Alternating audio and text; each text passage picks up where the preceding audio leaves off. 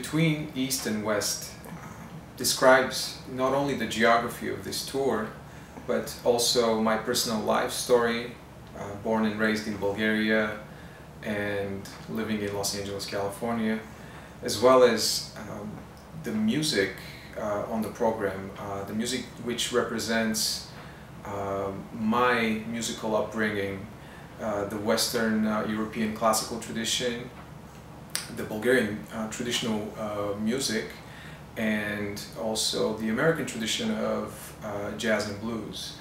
For the past year or two, I've been thinking about what it means to perform a solo recital, to me personally as a performer-composer.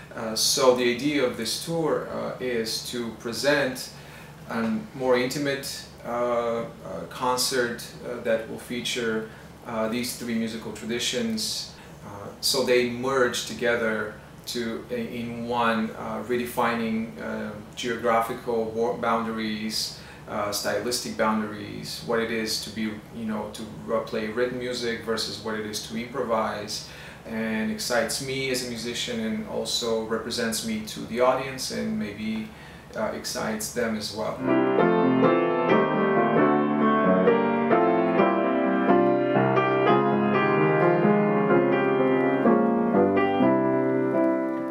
What makes this tour this much more exciting and also challenging is the fact that every concert will have a unique program, because I will be playing in a variety of places: beautiful concert halls, radio station, jazz clubs, even a old beautiful church in Vienna, a beautiful museum in Germany.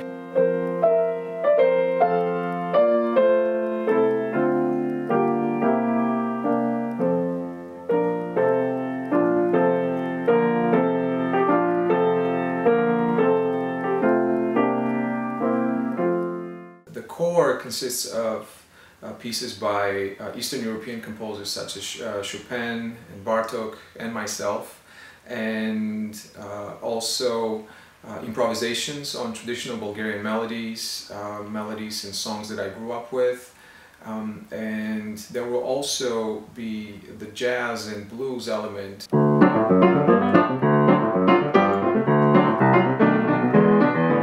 At certain concerts, I'll be joined by good friends, amazing musicians that will help me present some of my music in a very different way. So, for example, in Los Angeles, I'll be joined on stage by Nima Pazargad, who's a close friend of mine, an amazing pianist, and we will do some piano duo music written by me.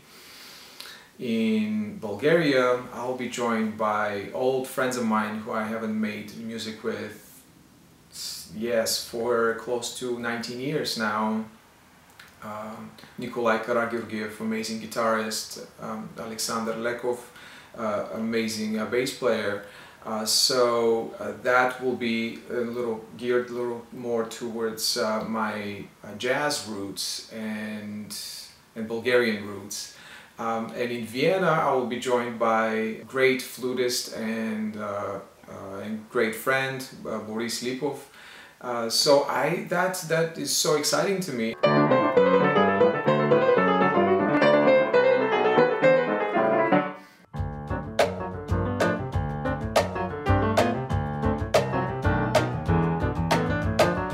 Each concert will take on its own unique identity and its unique energy, and that I can't wait to play with these people at these beautiful